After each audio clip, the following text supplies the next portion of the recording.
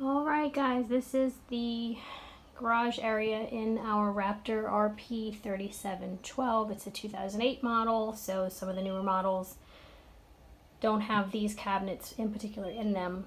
But I just wanted to give you some insight because we are taking these out as to how well these cabinets truly are made. It's taken me 45 minutes to get into this cabinet as much as I have. I've gotten both the inner and outer faux panel off.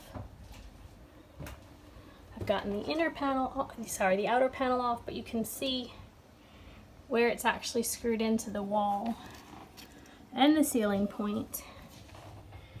And let's see up here inside, we've got 1, 2, 3, 4 screws, and then 3 down this wall here. And then underneath, we've got more screws as well.